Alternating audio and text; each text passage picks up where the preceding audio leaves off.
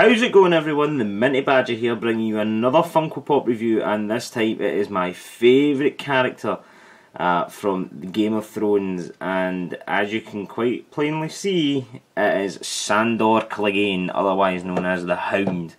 So this guy is literally my favourite character ever. I don't know what it is about him. I think it's just his attitude and like just the way he just does not give a damn. So yeah, I get really attached to this character. I think he's amazing, and I'm going to review him here today for you guys. So yeah, let's take a quick look at the box. We have Pop, Game of Thrones number 5.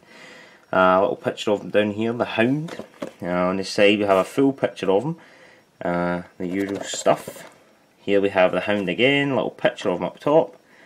Down here we have all the usual stuff you need to get in contact with Funko, and on the back we have the rest of the characters from edition 1. So I've already seen on the channel Tyrion and Daenerys and the White Walker, I think. I'm not sure if the White Walker's out yet actually, maybe he is. But the only ones I don't have in this set are Ned Stark and Khal Drogo. So yeah, I'm hoping to get them very soon. So yeah, the Hound, he is from the Clegane House of Clegane, which the sigil for that is the 3 hounds in ascending order with a yellow background. His brother is Gregor Clegane, otherwise known as the Mountain. I do have a review of him coming up pretty soon. But yeah, just a little backstory to the house, guys, in case you didn't know. So on the side here, on the side of his face, first of all, let's get to that. We have his well-known scar, and this is why he mainly gets called the Hound, because of the way he looks. We find out that, not really a spoiler, but he talks about it pretty early on, we find out that that mark on his face was basically inflicted on him by his brother, the Mountain Gregor Clegane, because he pushed his face against the fire. I think it was because he stole one of his toys or something like that. That's why the Mountain did that to him.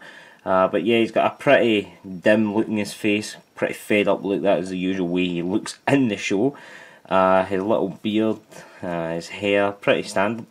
We come down to his armour. He rarely ever changes this armour. I don't think he really changes it at all. Not that I can remember. If he does, please comment down below, guys, and remind me of the episode. But I have seen up to season 5. I have finished it for now.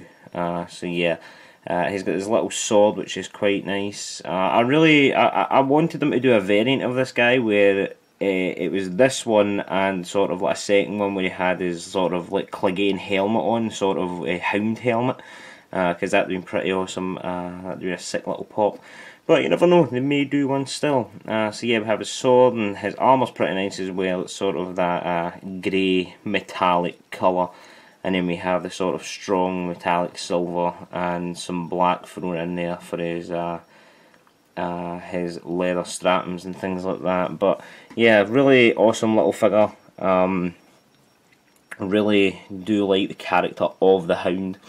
The Mountain's pretty awesome, but the Hound sort of sells it for me. I just think he's really hilarious, some of the things he says, and he's a really good fighter as well, which is a plus. So yeah, guys, the Hound, otherwise known as Sandor Clegane.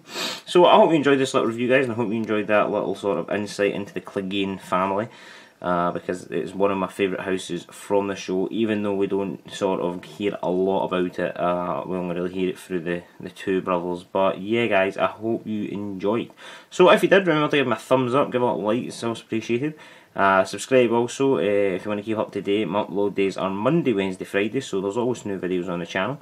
You can also share the video, and you can go over and check out the Minty Badger Facebook page and Twitter. You can like the page and follow me on Twitter, because I do post sort of little different things, little sneak peeks and things like that, to let you guys know what is going on.